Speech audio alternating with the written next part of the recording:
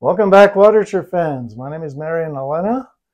Today we will do binomial slugfest, and we will analyze Norman Wildberger's famous math problem 10b, and also it's known as a new proof of Cavalieri's formula. So let's recap of what I did previously in my previous video. And basically we're looking at the curve of y equals x to the n, and we're using what I call Wildberger translation setup, which is x equals 1 plus t. So imagine here's the x-axis, and superimposed, offset by 1, is t-axis, and the t-axis goes from 1 to alpha. Of course, on the x-axis, you see 0, 1, and 1 plus alpha. And since this is a y equals x to the n, so you got 1 plus alpha to the n. That's our rise. And 1 plus alpha is run. Okay? And so the box would be 1 plus alpha to the n times 1 plus alpha. And this diagonal would be 1 plus alpha to the n divided by 1 plus alpha. Okay, we are using Wildberger's linearity, additivity, translation, dilation, normalization, and there are other properties you can think of like superposition. And we're looking at area and slope, and in my scheme of things, I always do area and slope together in one video. It may be busy, but it's worthwhile, I think. That's the way I do it. So, okay, this is a review. These are box operators, essentially. And we are kind of looking at the system sort of from the x perspective, which is dilation, you could say, or the difference of dilation. Namely, this, we're trying to get this area here. We have to always start with 0 in quadrature. So the way to get to this wedge is, dilation relation. You have to take this big wedge and subtract this little wedge, because everything has to start at 0. That's from the x perspective. And of course, from the translation perspective, the t-axis, your t starts here, and you got a bunch of functions which everything starts at 0 to alpha. And so these have particular areas as well as slopes associated with them. So that's how we attack it. So dilation relationship, it's this big wedge to the little wedge, and then the difference gives us this area here from 1 to 1 plus alpha on the x-axis, or 0 to a on the t-axis. Okay, let's do area first. So area is basically a box operator. It's k sub n, this constant that we're after, times 1 plus alpha to the n times 1 plus alpha. That's a box times this k sub n factor. And that gives you the area, this big area here. And then we have to subtract this little area. Well, its box is basically 1 times 1 times k sub n. Okay? So that's from the x perspective. And then we're saying that that area has to be the area of these little functions from the t perspective. And so that's another set of box operators, and that looks like this. Okay, we've done this in the previous video, go back. But essentially, that's what we have. And so we have lots of things to expand. Oh, also this y equals 1 plus alpha to the n. When we expand it, we get this big ugly number. It's kind of busy, isn't it? You look at this diagram and it is busy.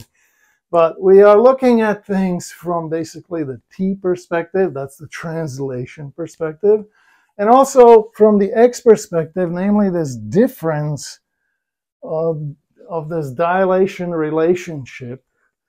And so things have to add up. So the difference between this big area minus this little one must equal, in terms of areas, these little areas that we have from the t perspective. And similarly for the slope, we're after the tangent slope, which from the x perspective, it's nothing more than rise divided by run, is diagonal times c sub n. Well, that must equal these individual slopes from the t perspective. And so we play these together. One leverages against the other, and that's how we're approaching this subject. Okay, and so there's a number of these end up basically binomial expansions.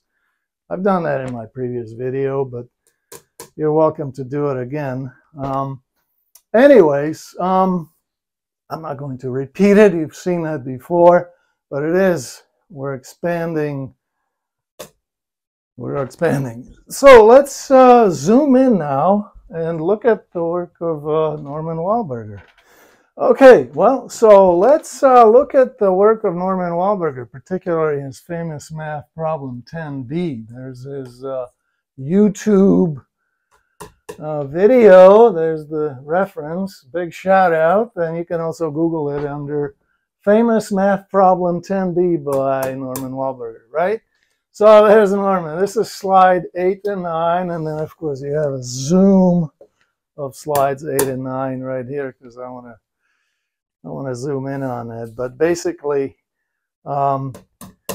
he's calling scale invariance, that's dilation.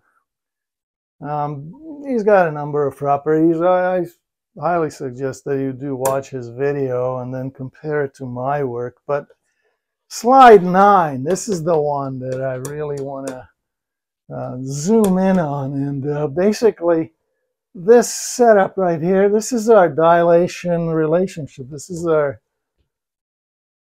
difference between the big wedge and this little wedge from the x perspective, right, times a sub n. He uses a sub n, I use k sub n, same thing. Also, he uses the letter c, I use the letter alpha. That's my variable. I use the polynumber. That's the real polynumber approach. Anyways, here's the dilation relationship, and notice that when you expand this 1 plus c to the n plus 1, and then you have this minus 1, well, that's going to cancel out right away. So he cancels it out, and all you're left with is c terms, c squared terms, c to the n, all the way up to c to the n plus 1, right? And of course, the whole thing times a sub n, okay? And then he leverages that against the translation invariance, okay? Those are the little functions that you saw earlier that I showed. Essentially, it's c0 times a0, then n times c squared times a1, n choose 2, c third a2, etc., all the way up to c to the n plus 1 times a to the n. And just to be correct, Norman should have canceled this one out because these are equal, okay? That's what he's leveraging. He's leveraging this dilation and additivity kind of a property against this translation and linearity property. And so a sub n times c to the n plus 1, this one, will cancel this one, right? You get two cancellations in the area. The first one is on the 1 cancels the 1 when you expand it. And the second one is on the other side. So you're left with c terms, c squared terms, c third terms, etc., which have to match c terms, c squared terms, etc. And so from these alone, you know, you got n plus 1c times a to the n must equal c times a0. A0 is 1. So from that, we get a sub n equals 1 over n plus 1. It's that simple. Okay. Now, let's look at it in terms of polynumbers. We are now viewing the situation from polynumbers. We're back to my notation where I use k sub n and alpha. Now, these are my setup. So here's the setup. Y equals x to the n. And we're saying our translation is 1 plus alpha. And so in terms of polynumbers, that's 1 times alpha to the 0 plus 1 times alpha to the 1. These are your alpha levels, okay? That's how polynumbers work. And so 1 plus alpha to the n is this gamma-looking L-shaped thing to the n. That's the way polynumbers work. And when you expand that, this is what you get. Y equals a huge polynumber, which can have 50,000 entries, you know, how many you want, basically all the way up to alpha to the n. And it goes like 1, n minus 1 over 2 factorial, n minus 1, n minus 2 over 3 factorial, etc., dot, dot, dot, and then it ends on a 1 at the alpha to the n level. That's translation of our basic, this is a translation equation, okay? This is the function, but from the t perspective after we translate. So the binomial expansion does it. And these are essentially your Taylor polynomials. I mean, that's what boils down to. I'll do another video on Taylor series and how that relates to translation. It basically is translation. So, area, yes. What is area? Well, look at this. This is in terms of polynumbers. So this is a box. This is 1. This is a rise times run. Okay? It's times k sub n. So this forms a box, and then this is your integral. This is the area, the big wedge. And then minus the little wedge. So we're looking at the dilation relationship right here. And, okay, so that leaves behind this funny looking wedge from the t perspective. So let's expand this thing. And then here's k sub n times 1. That's basically k sub n times 1 and n plus 1 times 1.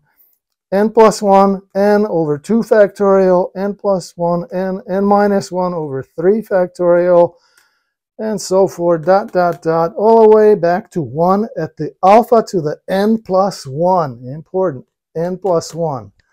Okay, that's when you expand this polynumber here, multiplied by k sub n. And then you subtract k sub n times 1. That's that little wedge that we saw.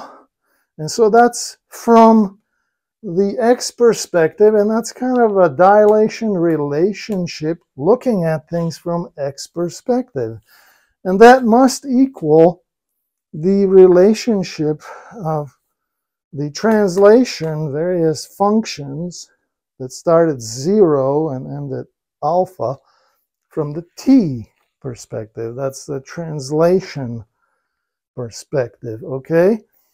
And those are essentially 0, k0, which we know is 1, k1, we know even that one, it's 1/2 times n, k2, n minus 1 over 2 factorial, and so forth, dot, dot, dot, all the way to k sub n at the alpha to the n plus 1.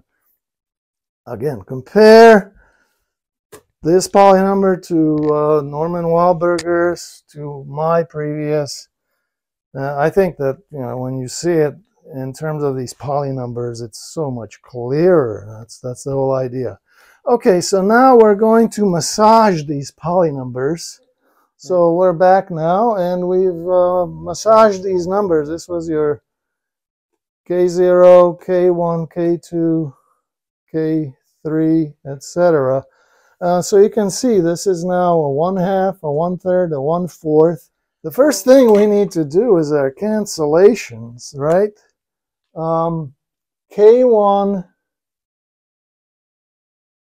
cancels this one and this one. K sub n cancels K sub n right here. Okay. Whew. And so now we're ready to massage this further. And so we can see that this 1/3 with a 2 factorial and then 1/4 with a, 3 factorial. Well, now, so I've massaged these poly numbers, and basically we have, n2 over 2 and n minus 1 over 3 factorial, n minus 1, n minus 2 over 4 factorial, dot, dot, dot. And of course, this is a 0. This was canceled. And this is 0. Canceled with this one, right? So that's that. So we need to do one more massaging, and that is on this side. We need to bring the n plus 1 out because it's common to all of the remaining factors. These are 0. So we're back to here. We brought the n plus 1 out here because it's common to all of them and it's constant. And so essentially now we have it in the form such that this giant poly number matches exactly this giant poly number. They are identical. I've massaged it to the point where they literally are identical. Okay, this is the K0 level, K1, etc. And you can see that K sub n times n plus 1 is equal to 1 times this poly number. So these cancel out completely, and you get K sub n equals 1 over n plus 1. Pretty good, huh? And a similar kind of logic happens now to the slope, right? So we have with slope, basically this is a diagonal, your rise divided by run, times c sub n. That's from the x perspective, which is really c sub n to the n minus 1. When you expand that, that's binomial expansion, you get 1, n minus 1 over 1 factorial, n minus 2 over 2 factorial, n minus 1, n minus 3 over 3 factorial, dot, dot, dot, all the way to 1 at the alpha to the n minus 1. All right, you can see an interesting similarity between these expansions. And so that's looking at it from the x perspective. And of course, from the t perspective, that slope is equal to the slopes, the superposition of the slopes from each of these functions, little functions of t. So that basically looks like c1 times n, c2n, n minus 1 over 2 factorial, etc., so forth, all the way to c to the n at the alpha to the n minus 1. And we know that c1 is basically 1, right? And so from the alpha to the 0 level, we get c sub n times 1 is equal to n, from which we get c sub n equals n, right? That's pretty simple. And now we're going to plug in, since we know that c sub n is n, let's just plug that into all of these C2, C3, C4. So, and you can see that, okay, this was C2, C3, C4, right? And look, there's 2 over 2 factorial, 3 over 3 factorial, 4 over 4 factorial. So it essentially it brings down this factorial. So basically, we've reduced the factorial. Now it's beginning to match closer to here. There's one more thing that we need to do. Oh, we forgot to do our cancellation, didn't we? That's important. The slope has basically 1 cancellation at the end. Area has 2 cancellations at both bookends. These 2. And so let's bring the n out, all right? And so we can do that, and basically that's what we have, right? And so now we have it in a form that matches completely. Look, here's the alpha to the 0 level. And then you got n minus 1 over 1 factorial, right? n minus 1, n minus 2 over 2 factorial. N minus 1, n minus 2, n minus 3 over 3 factorial. Dot, dot, dot, all the way back until, you get your 0 here. And so, look, because these are now identical, you can completely cancel out this polynomial, and what you get is C sub n is equal to n. The relationship holds. So you can see that the way the algebra cranks is very similar to the area. All of these things are, that's, once you've done it for one, there's a kind of a pattern that develops. And so instead of information overflow, being overwhelmed by area and slope, you're beginning to see, there's a pattern, and once you learn it for one, you can apply it to the other, and it cranks kind of a similar way. So, interesting that from the algebra perspective, the derivative and the integral are very similar. Here you divide by 1 power, so it lowers by 1 power. Here in the area, it raises by 1 power. Interesting. So this matches the work of Norman Wildberger. So I think what we'll do is we'll end it on Norman's note. And that is Cavalieri's formula. So we have established Cavalieri's formula for a general n, natural number n. We're using the binomial theorem here for natural numbers. We've done it without any infinite processes. We've done it without any sophisticated concept of the integral. All what we've really used is the 5 properties that the integral should satisfy if it's going to act like an area. So even if you had now a very physical, intuitive, no-nonsense approach and said, look, Norman, let's just pretend this is an area. What's the integral of x cubed dx from 0 to a? Well, I would just argue we're just talking about basic properties of areas. These are 5 basic properties of areas. The integral has to be a to the 4th over 4. It's a high school calculation without any infinite processes, without any use of real numbers. We only use the rational numbers. The workhorse is really the binomial theorem. Yeah. Binomial theorem is really the crux of the matter. It's perhaps a bit of an exaggeration, but not much of an exaggeration, to say that calculus is an application of the binomial theorem. There's some truth in that. All right, this argument would be accessible to Cavalieri. If we went back to Cavalieri's time and I showed it to him, he would probably go, yes, of course, why didn't I think of that? It's not so different from the kinds of manipulations and thinking that he was doing. All right, that was well said. I'm Marian Elena. And remember, before there was calculus, there was quadrature.